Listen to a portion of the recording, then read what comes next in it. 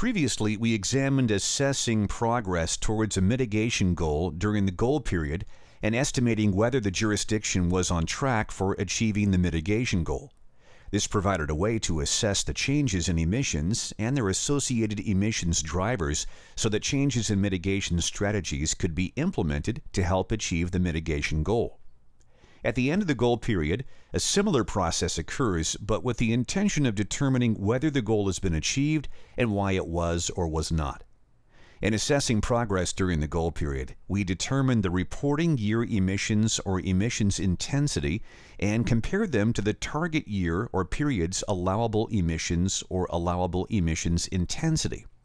In assessing goal achievement, we determine the accountable emissions or accountable emissions intensity, that is, the quantity of emissions and removals that are applied to achieving the goal.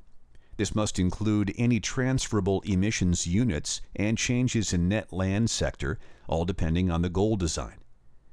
The accountable emissions is determined by taking into consideration the emissions within the goal boundary in the target year or period, including or excluding the land sector, depending on its treatment, and the sale and retirement of transferable emissions units. The steps for assessing goal achievement have been explored in the Assessing Progress section and include the development of a GHG inventory in the target year or period in order to calculate target year or period emissions within the goal boundary,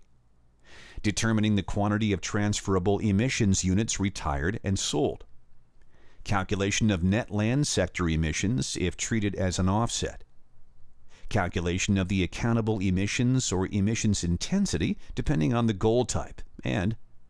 recalculation of base year emissions or baseline scenario emissions if needed. And these additional steps for assessing achievement are addressed in the following sections: assessing the goal achievement as either achieved or not, calculation of emissions reductions and cumulative emissions, and assessing why the emissions have changed since the start of the goal period.